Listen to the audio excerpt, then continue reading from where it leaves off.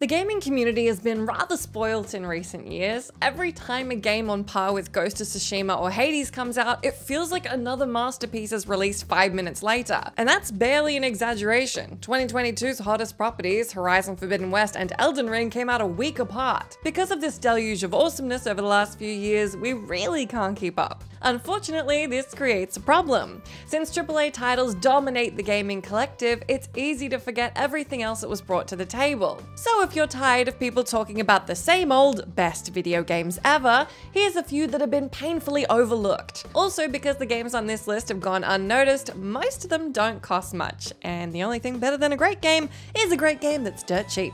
I'm Jess from WhatCulture, and here are 10 criminally overlooked recent video games. Number 10. Chasm. Thanks to Metroidvanias like Hollow Knight and Dead Cells, the subgenre has exploded in popularity over the past decade. Unfortunately, this surge has oversaturated the market with a boundless buffet of non-linear platformers, making it hard to know which ones are worth a look. So if you're scouring for a new Metroidvania, you can't go wrong with Chasm. At first, it doesn't really look like anything special. The pixelated sprites may look superb and the mechanics are easy to master, but it doesn't appear to boast anything at a glance. But there's something lurking deep within Chasm. Because the layout of the world map is randomly programmed, players will get a different experience upon every playthrough. As fun as Super Metroid or Symphony of the Night are, exploration loses its appeal upon repeated playthroughs, since you know where everything is. Thanks to the procedural generation, you can't have this issue with Chasm. Online guides will also prove fruitless since no two players are going to have the same map. As a result, you must be ready to adapt and rely entirely on your own wits and skill to triumph. Number 9. Atari 50, the Anniversary Celebration. Forget about Sonic Origins, Pac-Man Museum Plus, and Mega Drive Classics. Once you experience Atari 50, the Anniversary Celebration, you'll say to yourself, that's how you do a game compilation. This nostalgic marvel is overflowing with so much content. It feels more fitting to compare it to a museum rather than a game collection. Atari 50 boasts over 100 games, including Centipede, Lunar Lander, Tempest, Asteroids, and Pong. You can play titles from 7 different Atari platforms, including the 2600, the Lynx, and the Jaguar. If Atari 50 presented this ensemble and nothing more, most gamers would be satisfied. Instead, the developers went above and beyond by incorporating pretty much anything Atari related over the last half century. Not only is it filled with an overabundance of games, Atari 50 contains never before seen interviews, galleries, an interactive timeline, unreleased prototypes, and remakes of classics like Breakout and Haunted House. But that's not all. Although Sword Quest Air World was cancelled in 1983, a recreation is available here too, just to complete the Sword Quest series. That shows the dedication these developers have to ensuring players get the most fulfilling gameplay experience possible. Not only did Atari 50 give us everything we could have wanted, it showed other companies like Sega and Namco how game compilations should be done. Number 8. Everhood. After looking at Everhood for 2 seconds, you'll assume it's yet another retro 8-bit styled indie trying to be the next Undertale. It even copies the multiple endings depending on how many you kill idea. However, it's hard not to fall in love with Everhood, even if rhythm mechanics aren't your style. Although it wears its influences on its sleeve, Everhood clearly does its own thing when it comes to the enemy encounters. Rather than resorting to a traditional turn-based system, Everhood uses a mix of bullet hell mechanics and Guitar Hero patterns. Because few games have used this combo, the enemy battles feel delightfully original. Even if you get an Undertale vibe at first, it's sure to dissolve pretty quickly. Unlike Toby Fox's beloved classic, Everhood focuses more on the psychedelic, especially when it comes to the music. The melodies are so otherworldly and catchy, you'll find yourself bobbing along to the beat endlessly. The bosses may be tough, but you always look forward to them, since it's during these confrontations when the visuals and audio go balls to the wall. It may be in Undertale's shadow now, but Everhood is sure to become a cult classic in the near future. Number 7. Katana Zero. Thanks to Braid, Deathloop, and It Takes Two, the rewind time mechanic has gotten pretty tiresome. Luckily, Katana Zero handles this gimmick in a way that feels fresh and innovative.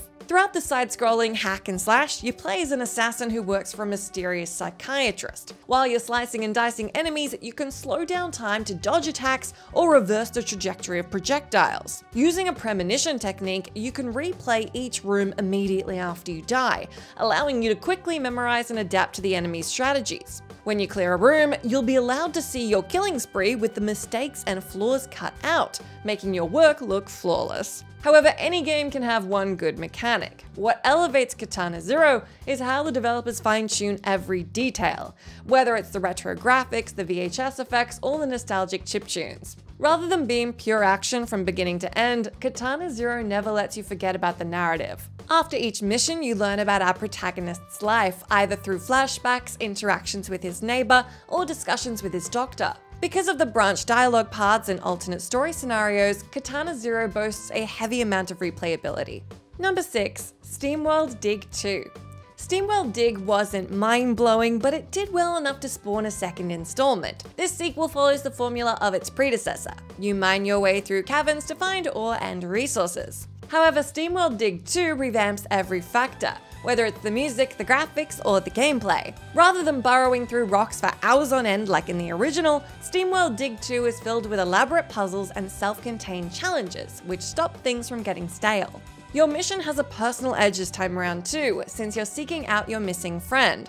So you're not just looking for resources, you're literally digging for clues to learn of your companion's whereabouts. The difficulty curve is perfectly balanced, since this sequel becomes noticeably harder each time you unlock an upgrade. In other Metroidvanias like Guacamelee or, well, Metroid, you feel so overpowered after obtaining every ability, it removes the challenge a little. But because SteamWorld Dig 2 increases the difficulty proportionately as you acquire new powers, you never get complacent. Thanks to the addictive gameplay, performing side quests and endlessly digging never feels like a chore.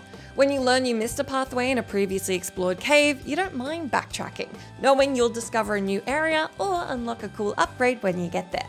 Number 5. Moonlighter. With randomly generated dungeon crawlers being a dime a dozen nowadays, it's hard for any of them to leave a mark. But Moonlighter adds one key ingredient that puts it ahead of the competition: shopkeeping.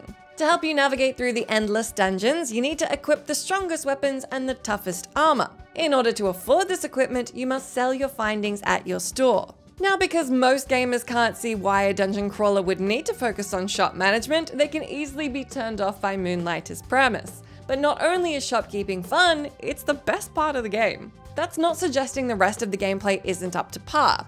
Navigating around each dungeon and battling bosses is as entertaining as you'd hope. Because of the charming animations, captivating music, and precise battle mechanics, Moonlighter is a blast. However, the shopkeeping aspect requires the most strategy, since you need to keep adjusting the prices of your goods to get the best deal. When you figure out the right price for each item, you'll be raking in cash, allowing you to upgrade your paraphernalia to the max. The shopkeeping can be so intoxicating, there'll be times where you focus more on running your store than playing the actual game. Number 4. Death's Door.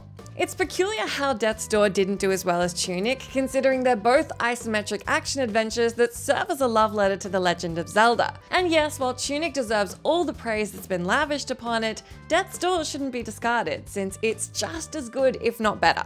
In this underappreciated gem, you play as a crow tasked with collecting souls. In your quest, you've got to solve puzzles, discover paths, and unlock equipment, such as the bow, the bomb, and the hookshot. Okay, could the developers at least try to hide the fact that they're copying Zelda? Even though the controls are simple, the tight mechanics require a lot of precision, especially when you need to endure enemy gauntlets and boss challenges. The atmospheric score is also so hypnotic you'll absolutely catch yourself humming the melodies from time to time. Even though the subject matter is dead serious, pun intended, some moments will have you bursting into fits of laughter, especially when you see the Swamp King's ludicrous title. Despite there only being 3 dungeons, Death's Door will keep you entertained for a while, thanks to the expansive overworld. And once it's all over, you'll be compelled to revisit it all over again. Number 3. Arcade Paradise. Arcade Paradise boasts a whopping 35 retro-styled games, many of which are based on classic arcade titles like Dance Dance Revolution, Bomberman, and Arkanoid.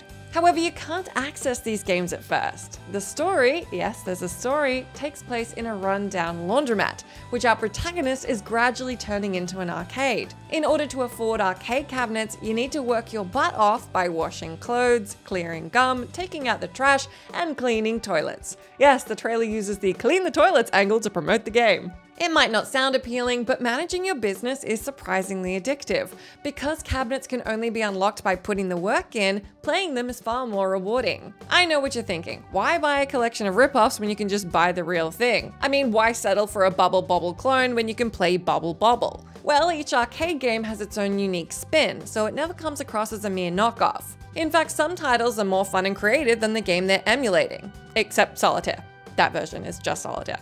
Number 2. Chicory, a colourful tale. Due to its oversimplistic aesthetic, you can understand why gamers weren't exactly flocking to play Chicory. Because it centers around a dog with a magical paintbrush, it also sounds a little bit like a ripoff of Okami. But if you give Chicory a chance, you'll realize it's one of the most imaginative titles of the decade. How you use your brush affects everything, from the puzzles to the people you interact with. Each time you unlock a new ability, you want to stop everything and just play around with it. Just as you get comfortable with the gameplay, Chicory will flip everything you thought you knew by introducing new mechanics and sudden tonal shifts. It keeps you on your toes, switching from an adorable adventure to a barbaric bullet hell danger zone in an instant. As wonderful as the design and the gameplay is, it's Chicory's themes that resonate with players. Despite its kiddie look, the game deals with complex topics without coming across as heavy-handed. Although it delves into issues like grief and overworking, it primarily focuses on self-doubt. Because this is a feeling we can all connect with, it allows the story of a cartoony dog with a magical paintbrush to be surprisingly hard-hitting. Number 1. Chained Echoes. In a nutshell, Chained Echoes is the best game of 2022 that nobody bought. There are many modern RPGs that emulate the feel of a 16-bit role player, most notably Octopath Traveler. But there's no doubt this Kickstarter-born masterpiece outshines them all. As can be expected, Chained Echoes incorporates elements from every influential turn-based title of the 1990s, including Secret of Mana, Breath of Fire, and Final Fantasy VI. Naturally, the music is magnificent, the world is fun to explore, and the battle mechanics are uniquely imaginative.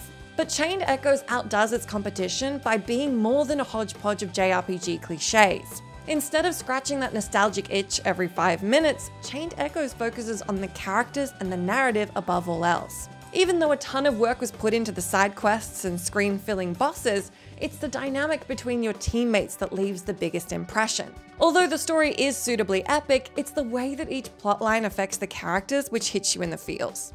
You may not see the appeal of games that prey on nostalgia, and you may have no interest in turn-based role players, but whatever your preferences are, this underrated masterpiece will blow you away. I assure you, Chained Echoes isn't just a must-have, it's a must-play right now. That's the end of our list, but let me know down in that comment box what your picks are for criminally overlooked recent video games. As always, I've been Jess from WhatCulture. Thank you so much for hanging out with me. If you like, you can come say hi to me on my Twitter account where I'm @JessMcDonnell, but make sure you stay tuned to us here for plenty more great gaming lists.